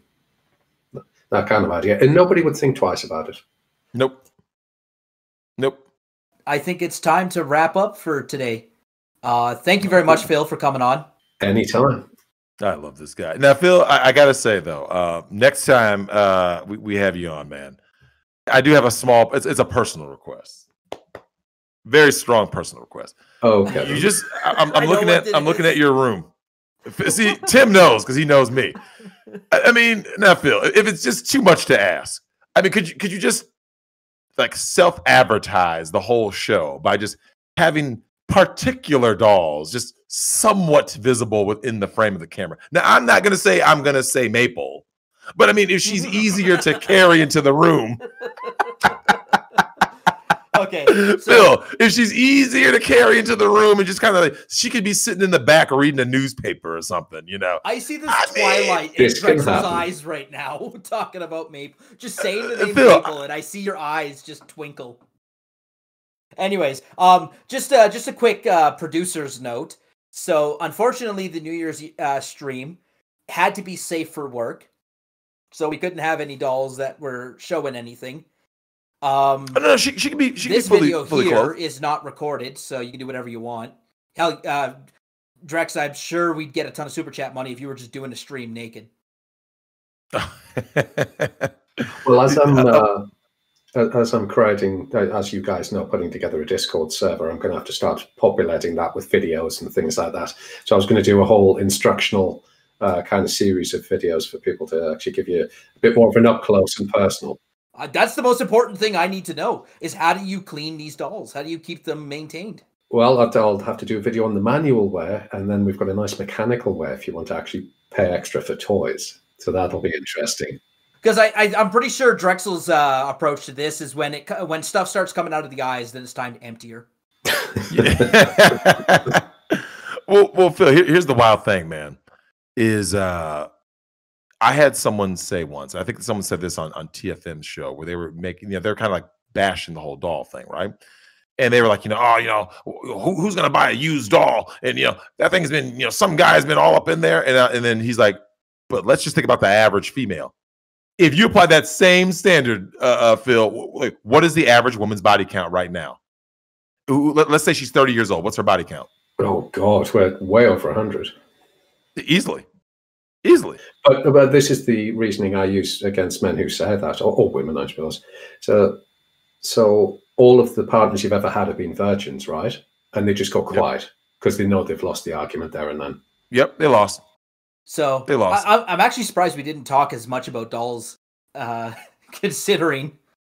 I love dolls. Well, but here's the thing. But then it's too predictable, right? Like if we bring on Dollhouse Phil and just talk dolls, people go, "Oh yeah, dolls," because that's what we like. Phil, here's the thing: you are too interesting of a guy to just be pigeonholed, and to just talk. You have a lot of things to talk about. Like there are certain guys that just are interesting. They're interesting people, right? So it's like. Phil, I think, can talk about a lot. Like I said, we can talk about Batman Begins. We can talk movies, the masculine journey. Like we have a million things to talk about. And Phil, I don't know if you've ever had this happen where I told Tim that this happened to me on Nick's show, where the people who don't like me as much will say, Drex just talks about smashing thoughts. But I'm like, wait a minute. I've been on Nick's show like 50 times. And the timestamp boys show all the different topics we've had.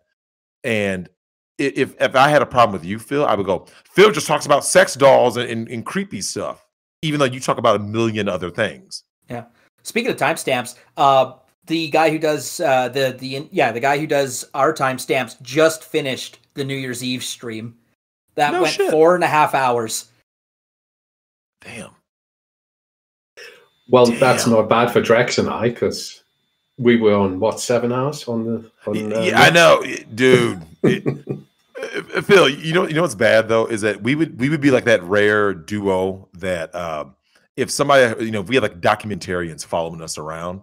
Could you imagine that shit? They're like, yeah, dude, we ran out of film, man. We had 2 terabytes of data, and you guys fucked up and just kept going. Like we got to edit this shit, because I mean, Phil, like there's just certain things that like you look around you and you see. Like I said, I'm seeing things in the US. I know you're seeing things in the UK, and I want these guys who are watching right now to know that, like, understand in 2021 that the chameleon is very alive and well. The Jezebel spirit is very alive and well. And they're going to keep invading these male spaces. And Phil, these guys, like, some guys are starting to realize what I'm telling them, because I'm like, look, dude, start looking around you. How many ex-girlfriends or whatever have hit you up recently?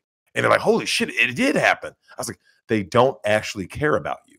They're just trying to use you. That's it. That's all they're doing. Yeah. You know that, Phil. Like, they don't care. Oh, we are going to be doing a bonus episode recording with Phil, and that does not go on YouTube because it's only for our subscribers, right? The people who pay money to support the show. So you can have whoever. I think we should have people around. Okay, I can have a couple of dolls in the background. Yeah, no problem. and Tim, for that one, I think we should have we should go ahead and let the audience ask Phil questions. Oh, absolutely. Like really, yeah. Because I sure they're going to ask you all kinds of questions, Phil, about fat chicks in the UK, Prince Harry the Cuck, and of course doll questions. Your engineering background. I mean, like I'm telling you, you're just like the jack of all trades over there, man. Yeah. So, but master of none. Oh, a lot of master something goes on with those dolls. Indeed, professionally so. Yeah. Oh, so, man. What a lifesaver. The bonus episode is due on the 25th of every month. I usually want 2 to 3 days to edit it, so that's about the time schedule we're working with. I believe the 25th is a Monday. Yeah. So if we record anywhere around the 20th, 21st, 22nd, that gives me plenty of time to edit. So we'll work out a schedule. I'll be off basically the rest of the month. I have almost every day off the rest of the month, except they want me to do some stuff. There's people that want me to do this, that, and the other. I'm like, look, I think I'm just going to front load shit before I go and fly out to Colombia, because I don't want to do. I'm in the Phil category now. I don't want to do anything. I'd rather sit here, talk shit, swallow spit all day long, play some video games, and just like live life for a while. Because Phil, you ever get that feeling that you're not burnt out, but you're just tired? You know what I mean? Like, you're just like, I'm just fucking tired. That's what I had when I was made redundant in my last place of work. And I said to myself in between jobs a number of times, I'm going to take a few months off. And I was right, this time I'm not even going to look for work. I'm just going to sit on my ass until I'm ready. And it was about like 10 months when I thought, I'm kind of relaxed up now. I'm ready to do something. But I wasn't going to go back to working for the man. That's correct. How this was all born. And I don't think I've gotten up really, like gotten up and gotten dressed before 9:30, 10 for about 5 years. Oh, on the bonus episode, we absolutely have to go through the origin story of the dollhouse. Like, just from the beginning. We don't have enough time to get it on this episode, but we'll definitely get it in a bonus episode. From start to finish, I want to hear, like, how did this start as an idea? What were some of the legal hoops you had to jump through, like customs and trade? I want those stories. They're probably very interesting, even if they're like PTSD for you. And the investigation by the National Crime Agency, I'll tell you. Of course.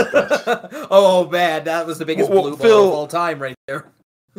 Phil, I will ask you this, and we'll get into that on the next show, which is just in general. How did your mom take it?